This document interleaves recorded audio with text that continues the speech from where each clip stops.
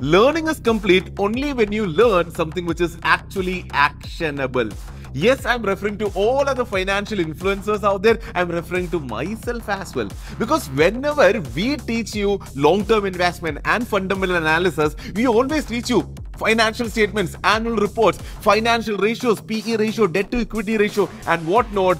But who is teaching you something actionable? And that's exactly what we are going to do in today's video. Hi, you all. Welcome to the 20th episode of the complete learning series of stock market investing and learning. As always, I put all these learning videos into a series. The series is available in the playlist. The playlist is available here in the I button. Make sure you watch all the videos in the right order and learn really well. Let's all invest together and grow together. So over the last many videos, I'm reading all of the comments. So the feel and the vibe I get at, hey Sharique, we have learned all this, all good. We know how to analyze the profit and loss statement, balance sheet, cash flow statement. We know a lot about multiple financial ratios now, but how do we actually find good stocks to invest in? Because that is what is actionable, right? We can always have all this theoretical knowledge, but what is those steps with which we can actually find a good quality stock to invest in? So let us learn 5 steps that you have to follow. So basically, with what all we have learned so far, I'm just putting a process to it. I'm just templatizing that so that we have 5 steps that you can follow each and every single time in order to find amazing good quality stocks to invest in. And guess what? In the 5 steps, the 4th step is valuation. Valuing a stock. So along with the process that you have to follow in today's video, we'll also be learning discounted cash flow analysis for valuing a stock also. That is, we'll be learning how to value a stock also in today's video. So it's going to be a action-packed, value-packed class as always. So without further ado, let's get right into it. The name is Sharique Samsudheen. Welcome to Market Feed.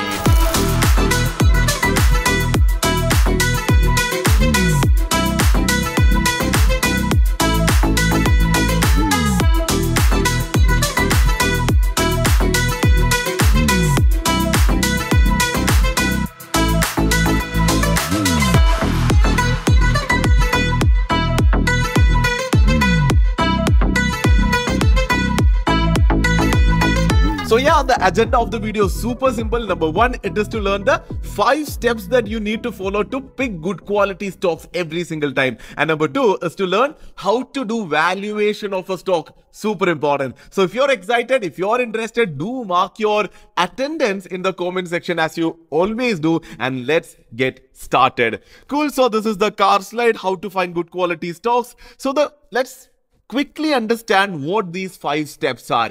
The first step is to identify the stock itself. Now, how to identify the stock? We'll actually go to the next slide because each of the steps that you see here, each of them have a slide of their own. So we'll learn about how to identify a stock and how to do each of the steps in depth going ahead. No worries. So the first step is identifying a stock. Second step is understanding the business of the company that you identified. Number 3 is ensuring quality. Ensuring that the company is actually of high quality, investable company. Number 4 is valuing the company, doing the valuation of the company. Yes, we will be learning that today. And number 5 is finally taking the decision whether to or not to invest into the company. Cool. Then let's move ahead. Let's go into individual slides and learn each step in detail. Okay, each step in detail. So the first step that we are doing is identifying a stock. So my point here is, first you should have a stock in your mind so that you can start learning about the stock. So as you know, there are thousands of stocks listed on either NSE or BSE. So which stock should you learn about? You should have a stock in your radar and then you decide, okay, this is a stock I'm going to learn about. So how do you even decide what that stock is, what that company is that you should learn more about? There are multiple ways of doing it. Okay. So the first way of actually finding a good enough stock which is worthy enough to study it about further. Yes, that's what we are doing, right? So the first step is basically your friends and social circle, right? So if you have, a lot of Indians do not have that basically, right? A friend or a family circle which actually talks about stocks. But I'm sure you're part of multiple WhatsApp groups, Telegram groups, or multiple apps that discuss stocks today. So if you're there, you might see someone's talking highly about a stock, right? Someone's talking really good things about a stock. Then that has come into your circle, right? So maybe if you have a circle, even on social media, you might hear good things about multiple stocks. No, not all of those stocks down is what I'm saying. Cool. Number two is general observation. See, what is basically general observation? So you can go around. So you live your life, right? You go around, you live your life. So when you do that, you might see that some brand or some product or a service is doing really well. And when that is doing really well, you can actually find out if that stock is, the stock of that company is listed in the stock market. If that is the case, then bring it into your circle of stocks that you have to study, right? I'll give you an example, a very famous example. I always keep talking about this. So I think it was early in 2010, early 2010s when Royal Enfield started becoming very popular in India, right? It became part of multiple movies. A lot of the youth really wanted a Royal Enfield bike. So I think the initial part of the last decade, 2010, 11, 12, 13. So it was an easy observation to make, right? But if someone acted on it or not is a different discussion. But it was an easy enough observation at that point of time. You could see youth really making Royal Enfield an aspirational brand, pushing their parents to buy them one, making that money somehow to actually buy a Royal Enfield bike. So if you would have made that observation and seeing that, hey, the number of Royal Enfield bikes on the road is increasing, you could have bought its shares. At that point, Eicher Motors is the parent company of Royal Enfield. It was listed back then. The price was nearly 3,000. It has already given more than 10x returns over the last 10 years. Think about that. You see, there's a famous saying, if you would have invested 1,50,000 rupees into the share rather than spending 1,50,000 for buying a bike, the bike would have gone into scrap now. Maybe, no offense for that. But again, the stock, the 1,50,000, if invested into a stock, it would have become 15 lakhs or even above that now. Anyways, so that's what general observation is. Keep your eyes open when you go into your supermarket or anywhere. See if some company is doing really well, right? Like Indigo did really well over the last 1 decade. If someone who's traveling via air multiple times, they would have easily noted that Indigo clearly is doing really well, is clearly gaining a lot of market share. That's a general observation with which you can feel that, okay, this company, this stock is worthy enough of studying more. Again, reminding you that the first step, identifying a stock, is all about getting a stock into your watch list and getting a feel that, okay, this stock is worth learning more about. Cool. Number third method of finding or identifying a stock to bring it into your watch list is using stock screeners. I'll show you a simple screener here. Again, we did look into screener.in as a product, I think 2-3 videos before. So when you go into screener, they have something called screens here. See, screens. So there are multiple preset screens built, and using these screens you can actually find good quality companies, or you can even create a screen of your own. Say you can give filters like, okay, I want a company which has a PE ratio of so much, a PB ratio of so much, and you can screen out stocks on your own. Otherwise, a simple example is, I'm just coming down here. So these are some preset screens they have given. So this is interesting, right? Highest year-on-year quarterly profit growth. Basically, they have put a filter of highest year-on-year quarterly profit growth and putting that filter on all the listed companies. So let's see what are the companies inside. We've got some names here, right? Some names we have got here. So just like that, you can try with multiple screens. They have a lot of screens available. So you can go through all these multiple screens. There are some really good ones as well, right? I'm just going into growth stocks. So they're also explaining what are the reasons or what are the filters that they've put here as well. So you can go into screens, or you can create a screen of your own, which is filters of your own, and you can find companies. Good. Then you'll get companies which can be added onto your watch list, which should be studied further. Cool. Number 4 is new sectoral trends and rule changes. Now again, this can also be a part of your general observation, right? So you're living in India, you know there are a lot of things happening in the country as such, and there are also regulatory changes which are happening. A simple example here is the sectoral trend of electric vehicles. We clearly know, right? Electric vehicles are definitely taking over and they're going to be the future for sure. So when that is happening, when you actually see that sectoral trend, then why not go with that and see which company is doing good there, which companies can do good there, and then bring those companies in your watch list. Finally, the fifth point of doing this is your circle of competence, because each of us have our own circle of competence. I'll give you an example here, right? Someone of you who is watching might be working in the IT industry. Cool. working in the IT industry. So since you're working in the IT industry, and if you understand the business model of the IT company in which you're working, then you would be a better judge of knowing which IT company is upcoming and doing well and can do good compared to a doctor among the viewers watching this video. Correct? And for the doctor, maybe his circle of competence is probably healthcare companies or pharma companies. The doctor can have maybe some insider information or some more information regarding the business model of pharma companies, and also more insights as to which pharma company is good or bad and all of those things. So the point here is each of us have our own circle of competence, and with that circle of competence, we can again come to know that, okay, this company in this particular sector, which is in my circle of competence, is doing well and can do good. Then bring that company into your watch list, which is identifying a stock, right? So I hope the first point is very clear. This is based using all these 5 methods. It's not necessary that you use these 5 methods, but again, it just happens that you eventually will have a list of stocks that you feel that, okay, these are good enough to be studied further.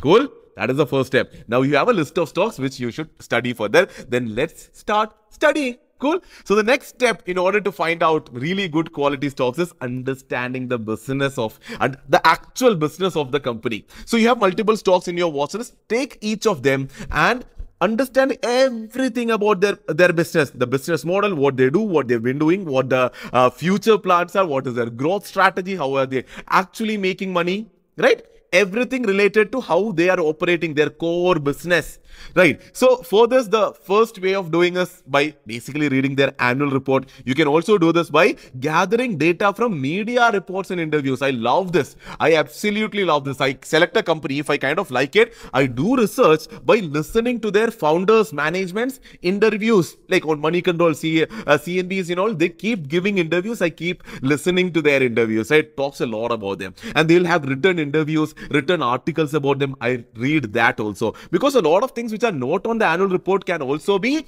found in these articles and interviews. Number 3 is learn everything you can about the company, business, competitors, and the moat. Moat, we have already learned what moat is, right? I'll give the link to the video where we've discussed what moat is. Anyway, so understanding the business, as I said, is understanding everything about the business. If you have the slightest of doubt as to what is this company actually doing, then consider not investing into the company. Cool. So I'll show you some things, right? Some questions that you can actually ask yourselves. So when you ask these questions regarding a company, you're eventually figuring out its business. For example, right? What does the company do? Basic business industry. So I'm just giving this as a checklist. Ask these questions to each of the company that you have selected. And when you answer these questions, each of these questions, you'll eventually end up with having good enough information regarding the company. Let's take another example, right? How many employees for the company? Any labor issues? See, we are even going that deep to understand if there are any labor issues to the company. What else is here? What do they manufacture? What are the raw materials used? See, when you get into stuff like that, maybe you'll find out that, okay, the company has is using raw material which is basically being imported from another company, and there is a huge dependency on one country or one company in another country, which is not really good for a company, right? Understand the depth in which you have to go. So these are just a few checklist questions I have given you. At least try answering all these questions for each company that you select. You'll go a long way. And when you do that, I'm sure your number of questions which you ask now would increase. Don't get stuck only in so many questions. You'll come up with even more questions, get into the depth of the matter, and you'll start understanding, or you will understand everything about the business. You understand, right? The depth when I mentioned, right? Raw materials, we're not just writing down, okay, they use copper or coal or whatever. You're even going into where it is coming from. Are there any legal, statutory compliance issues there? Understand every single thing. Moving ahead. So now what? Just refreshing here, right? So there are thousands of companies available out there. Then out of those, you made a watch list of few stocks because you identified them via multiple steps. And each of the stock you take out, and you now understood everything that is regarding their business. That is where the next step is. Now you understand the business of the company. Now you have to ensure that business is good, but they are doing the business in good quality. Understood? No, maybe a company has good good business model. They're doing well in terms of the business model. You understand everything, but maybe they're not being run well. There is a lot of debt. Profit is not growing. Revenue isn't that much. Revenue is actually moving down over the years. The debt is so high that the company is struggling. See, quality of a company is what we are going to understand in the third step, which is ensuring quality. How can you do this? Very simple. No, again, reading annual reports. More importantly, reading and number crunching in financial statements. Go through its balance sheet, P&L statement and cash flow statement and understand what the company is going through. And finally, study financial ratios so that you can actually know if the company is doing well or not. So please watch our financial ratios video if you haven't. I'm again giving the links here. So in the financial ratios video, we learned about, I think some 15-20 financial ratios, and each of the financial ratio, we even learned that financial ratio being high is good for the company or being low is good for the company. So if you learn that already, then apply that to the company that you're learning and you'll understand what the company is going through and if the company is good or not. Now, just like we did for understanding business of the company, I gave you a checklist, right? I'll give you a checklist here also. No, I'm not going to go through each and every line item here, just like I did for understanding business also. You can maybe pause the video here. You can read all of these yourselves. There is one more slide, okay? 1, 2, 3. Yes. So this is the next slide here. So there are more line items I've given here. So you can go through all of this. Now, don't think that when we are ensuring quality of the company, we are only talking about numbers. We are talking about qualitative factors, not just quantitative factors, right? For example, see, we are even looking into subsidiary. I'm just randomly taking an example so that we can understand. See, subsidiary. So it is always good for the company not to have a lot of subsidiaries. Cool. So comment is not many. So for smaller companies, too many subsidiaries could signal company is siphoning off money.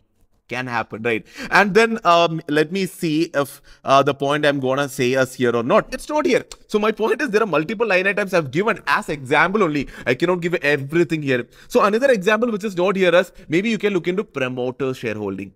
If the promoter shareholding is decreasing rapidly over the years, it is not a good quality indicating factor for the company. Right? Again, another quality factor that you can look into. Other simple things are gross profit margin. You learned about this. So that if it is growing above 20% is amazing. Then stuff that you know, right? Return on equity. If that is above 25%, amazing. So we haven't even measured ROCE, ROA and all on this sheet. So these are just examples. You can read through it. You'll get a feel of a few examples with which we are ensuring quality of the company. Understood, no? So basically, by studying financial ratios, studying annual report, financial statements, you're ensuring the company is good enough or not. So all of these examples you can do. You can look into the debt, the interest payment per month. If the revenue coming in is actually taking care of the interest payment at least. All of those things, all single thing you can ensure. Now that you have understood about the business, you're ensuring that the business is good enough, the quality is good enough. Now again, you might be a bit scared or intimidated after hearing this one, but take this from me. Because investing is a craft, valuation is a craft, ensuring quality is a craft, and a craft gets better when you put more time into it. When you start off, you wouldn't be great. Let's take driving or cooking as an example. So when you start learning cooking or driving, obviously you'll be bad, but when you do it for some period of time, you'll get better, right? So just like that, you give this time. The first time wouldn't be great. The 10th time would also be not great. But if you do this for long enough period of time, I'm sure you would get really good at it, right? It is a self-discovery journey itself. You'll definitely get better. So what has happened so far? We shortlisted a few companies. We understood their business. And now finally, we're filtering down. Now we have few companies which we feel have good quality businesses as well. Cool. Then what is the next step? It's valuation.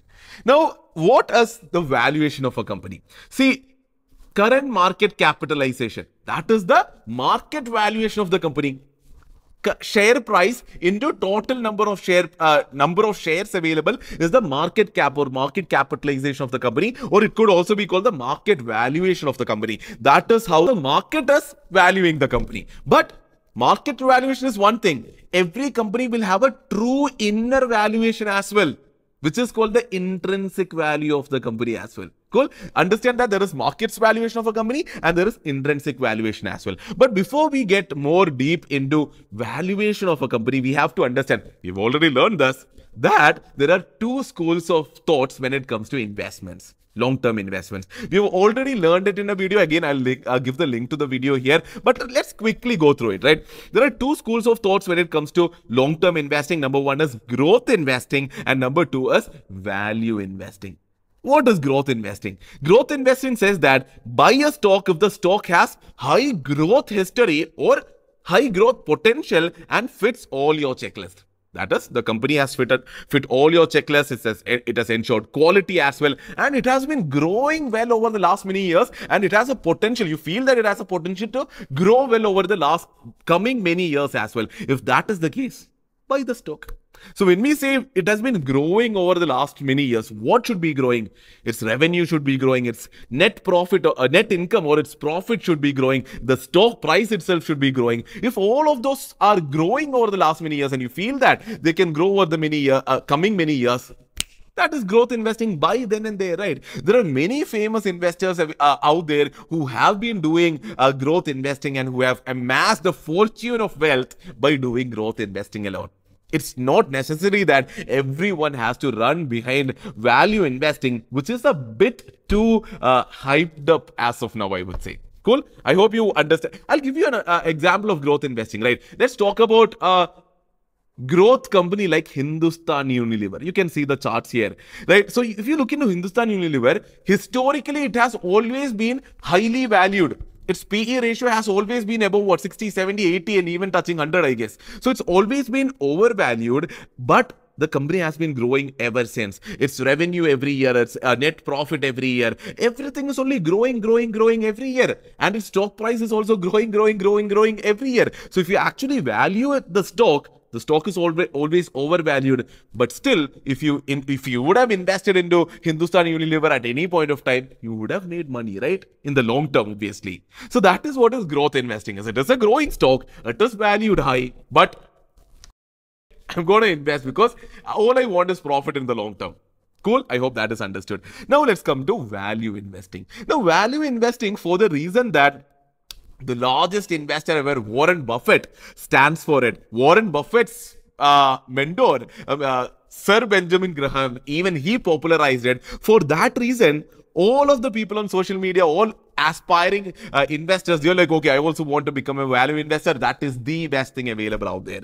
Maybe it's cool, it's absolutely okay, but when we overhype, over-glorify value investing, let me just say that growth investing is not bad as well. Growth investing is easy, right? Where value investing is hard. But value investing, if done right, can build fortune for you.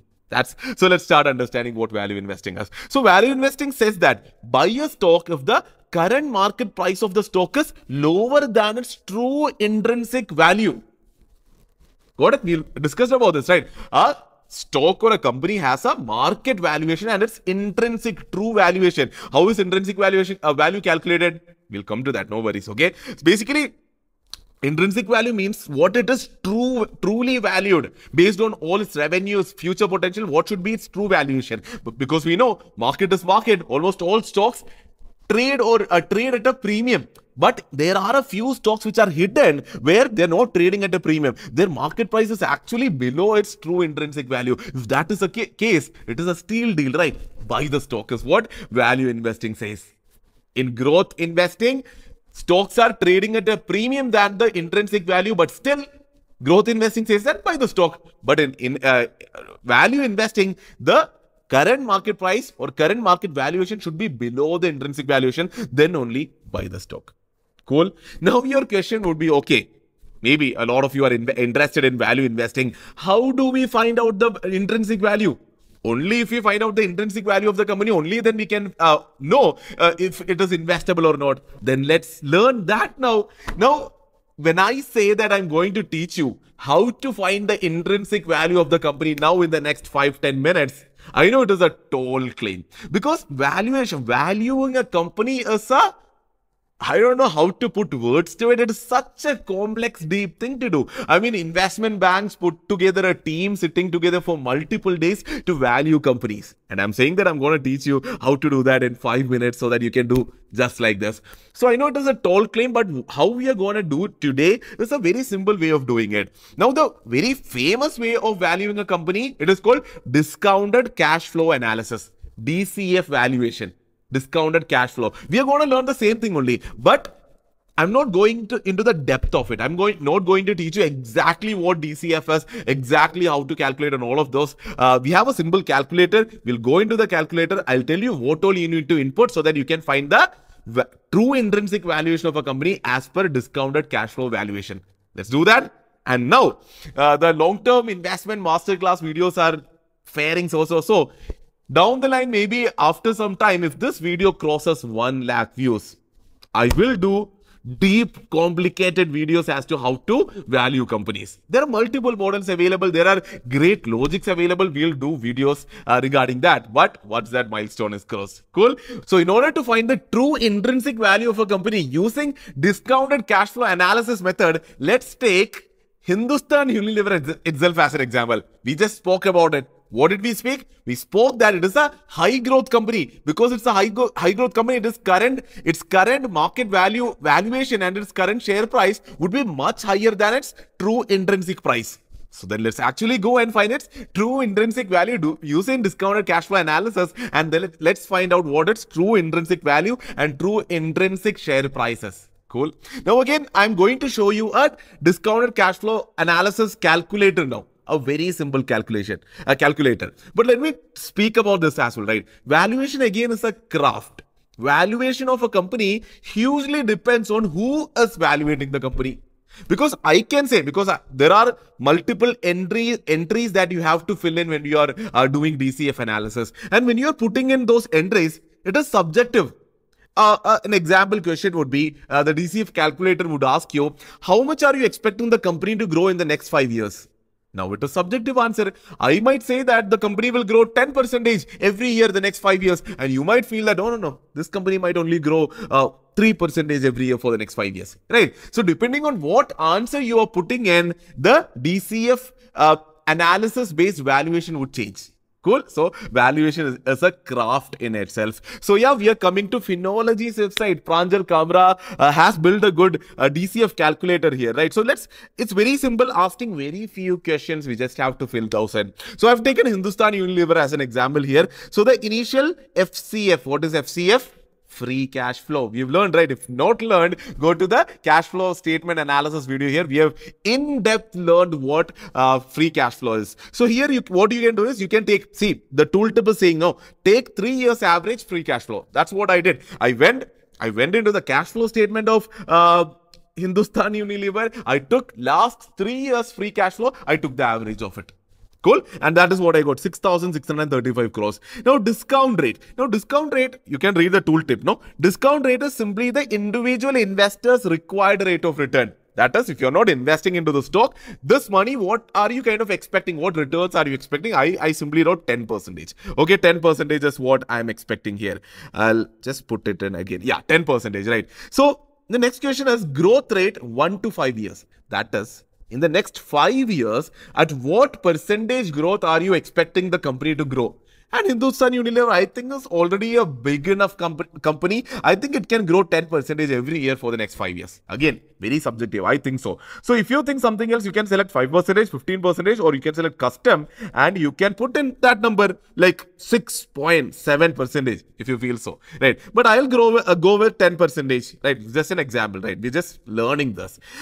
Then, in the next 5 years, that is from year 6 to year 10, every year, what percentage growth are you expecting? I've selected 5% every single year. Cool.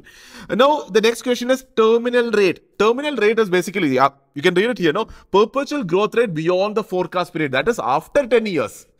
At what rate do you expect the company to grow every year? Now, minimum a company has to do at least 4-5%. So I put in 5% there. So you can mostly put for any companies 5% or below is a good terminal rate to put in. Very practical. Now, 5 or below you can put in. Right. So here we are putting in 5%.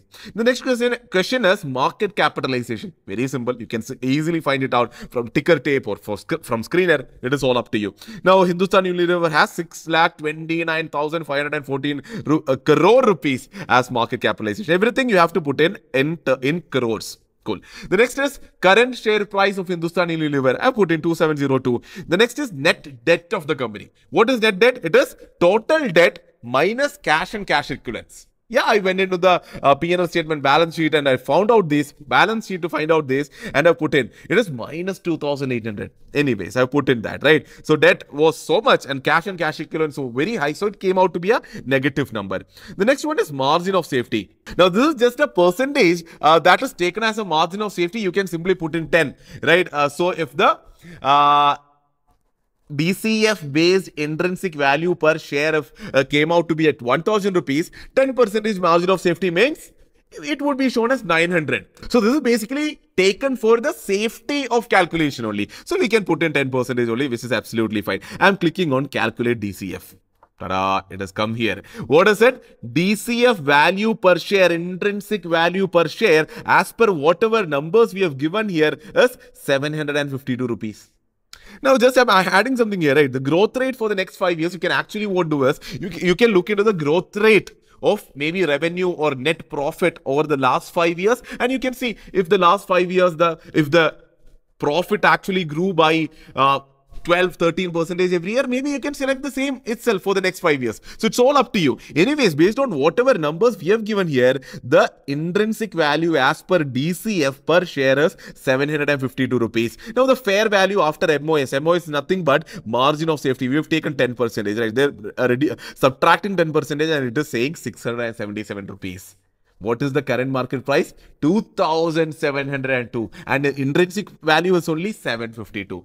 752 intrinsic value, current market price of 2,700. So it is clearly trading at a premium. But it is okay because it is a growth company. It is not necessary because if you go back, it is if you're investing into Hindustan Unilever, you're basically following the growth investing school of thought and you do not actually give a damn about its intrinsic value. But yeah, that is the large pursuit, right? And that's exactly what I meant when I say if you're going via the value investing route, it is not easy. It is going to take a lot of time, a lot of crunching numbers, reading annual reports, taking those numbers, doing DCF analysis, maybe not like in a very simple method like this, maybe doing deep DCF analysis and finding that simple gem of an investment opportunity via value investing. Maybe not worth your time also, I might say. But again, if you can do that, you're unlocking your pot of gold, as Kunal Shah says. It's all up to you. Now, I hope you have an understanding of this fourth slide, which is valuation. If you're doing value investing only, you need to value stocks. If you're going via growth investing, then you can skip that. Then we come to the fifth and the final step, which is the decision-making step, right? Now you have done so far. Now you have to finally take the decision as to invest into the stock, right? So when you take the decision, okay, now you decided, okay, I want to invest into the stock that you have already done based on the previous 4 steps. Now the question is when and how to invest money into the stock. Now, we have already covered about this in a previous video, right? When to invest into a stock. So again, multiple people follow multiple methods. One is lump sum way of investing. I've seen a lot of people, they have a lot of money with them, put all of the money into a stock when they think the stock is good. That is a lump sum mode of investment. Number 2 is SIP mode of investment, which means that you keep investing into the stock in a across a period of time. Maybe every month once you might invest, or as per some technical analysis criteria, you will invest in tranches. So when you are investing in tranches, you are investing or buying the stock at high prices, at low prices over a period of time, which is also really good. So it's normally said that maybe you start with a lump sum investment, but also make sure that you regularly keep investing into the stock as well, so that you keep averaging your price of the stock. Cool. Anyway, so now you've taken a decision as to buy the stock. Again, let's just read through it. When you're doing growth investing, try to invest when the stock price is at a dip. Use technical analysis to time the dip. Which means that, say you did your analysis, you understood the business, you did your quality checks and everything, you like a stock. Don't just go and invest into the stock today. Open the chart of the stock, look into it, do some technical analysis and figure out if the stock technically is at a high or a low. Make sure when you buy, when you put in money, it is at a low. What is this? We haven't learned technical analysis, right? No worries. Going ahead, we will learn technical analysis. We learn to find out dips in stocks. So maybe that's a good thing that you can do if you're so serious about investing. Try to time a bit, right? Rather than just investing blindly, look into the charts and try to find a dip and put money there. Even if you're doing lump sum or SIP, try to invest in dips, right? Or just invest regularly in fixed time periods if you're lazy. Cool. Now, if you're doing value investing, buy if the current market price of the stock is lower than its intrinsic value. If you find that golden opportunity, I don't think you need to wait more. Yes, you can still look into the charts. Maybe it is still moving down. It has broken a support, which is a price action based term. If it is broken a support, maybe you can wait a bit more. Maybe the stock is going even further down from its intrinsic value. Maybe you can wait and buy. But again, when you're doing value investing, the larger point is you buy below its intrinsic value, then you are in for a good good investment opportunity. I think that's it. So this video was all about putting all what we learned over the last many videos and making them actionable. No, it's actionable, right? I'm putting all the relevant links in the description and the pinned comment to the DCF calculator, to the screener, a website and whatnot. So one ask from you is, try doing this. No, try creating that first watch list. Maybe you might identify 5 stocks, right? Following any of these 5, you try at least getting 5 stock names. Then understand the business of each of these 5 stocks. Then ensure quality for each of these 5 stocks, and then reach a decision as to whether to invest or not. Cool? Now let's do it. Moving ahead, more and more important things are coming your way. Today we learn how to pick and identify and invest into a good quality stock. In next video, we'll talk about how to create amazing stock portfolio for yourselves. What all to take care, what all to ensure when you're creating a long-term investment portfolio. What is a portfolio? Basket of stocks for yourself, right? So meet you then. So that's it in this video. If you like the video, make sure you smash that like button, jump into the comment section, ask questions, share the video with your friends and family, invite them to join the community, subscribe to the channel if you haven't, and enable the bell icon also if you haven't. So yeah, that is it from my side for this video. As always, let's learn, invest, trade, and grow together. See you in the next class. Bye-bye.